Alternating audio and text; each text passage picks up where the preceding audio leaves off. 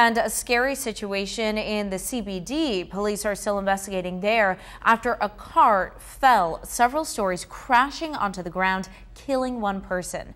WGNO anchor Jackie Jang has the very latest on this unusual and deadly wreck. Jackie?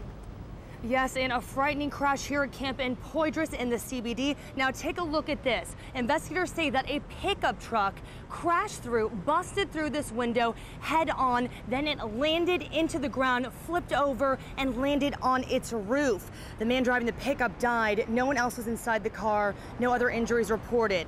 A car that was just feet away from the crash scene did have some window damage.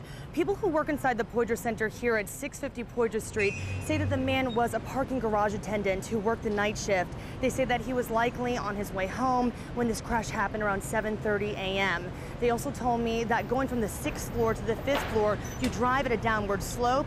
They said that there was a small concrete curb, a metal barrier, and metal wiring before that window there. Now, crews are still investigating what happened here. They did take away that navy blue Titan Nissan to further investigate. As you can see, they have reopened this area. We were seeing a lot of traffic while they were investigating, and still an ongoing investigation at this time. Also wanted to point out to you that this first floor, it's a double floor. So this car actually fell several stories, more like 6 to 7 stories. Very sad scene here, and we'll make sure to bring the latest once it becomes available.